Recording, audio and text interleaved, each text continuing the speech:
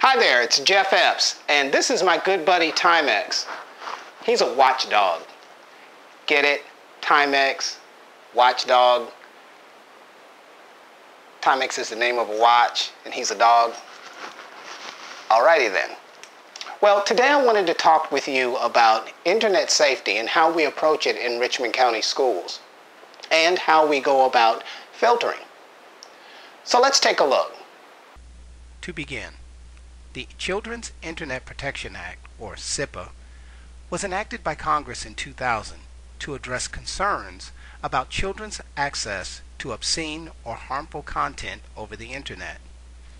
CIPA imposes certain requirements on schools or libraries that receive discounts for Internet access or internal connections through the E-Rate program, a program that makes certain communication services and products more affordable for eligible schools and libraries.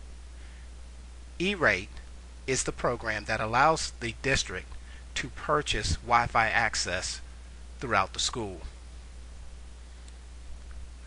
Schools subject to CIPA have two additional certification requirements.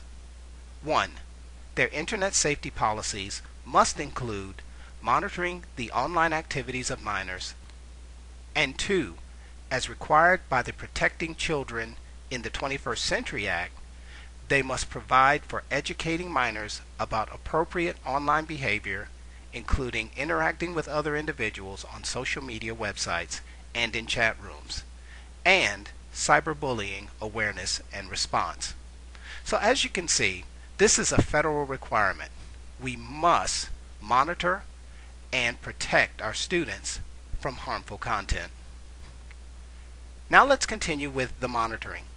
How do we monitor internet access in Richmond County? Well, we use a product called Zscaler, and as you can see, it gives us a very good insight into what's going on the network. We have graphs that show us how the internet access is being utilized throughout the district. We know what social networking websites are attempting to be accessed. We know what streaming media websites are attempting to be accessed. We know what threats are trying to get inside of the network. And over here, we can look at our top users. And when we look at our top users, we're able to see who's accessing the internet and specifically what they're doing. So for example, I'm going to right click on this user and click View Logs.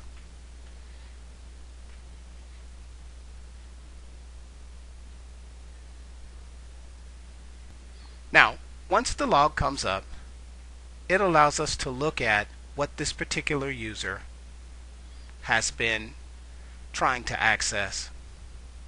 We know if the site was allowed. We know what category it fits into.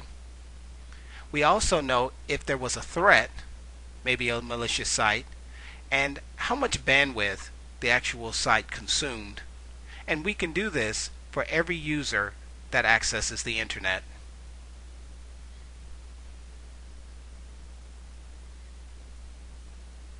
Now let's take a look at the three ways that we filter sites.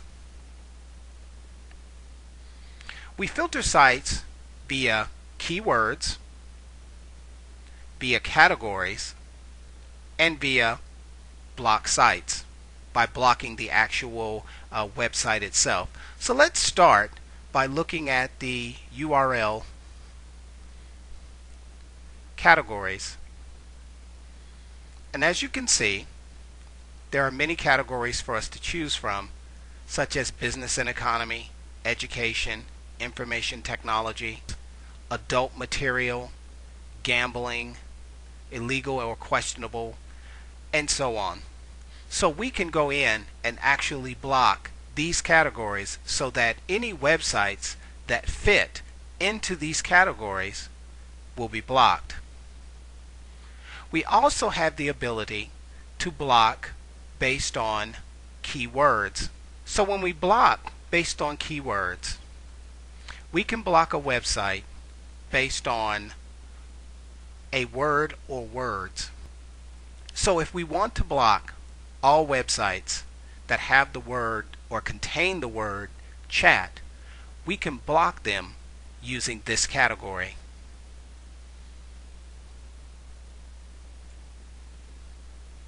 And finally, we can block based on websites, and we've created a category called blacklisted sites. And this particular category allows us to enter the names of specific websites. And when we enter the names of those websites, they are blocked automatically. In Richmond County, we are also able to block based on user groups. This means we are able to separate access to internet websites. For example, we can give students access to certain websites. We can also give teachers and staff access to different websites. This allows us to be SIPA compliant and filter our students, but give our teachers access to the materials that they need to create dynamic lessons in the classroom. Now, please don't think that we filter only in your home. We filter in my home as well. You see, Timex had a little incident. He was going to puppylove.com and he kind of got in some trouble in the chat rooms, and we had to block it here, but we're past that now, right? Okay, very good.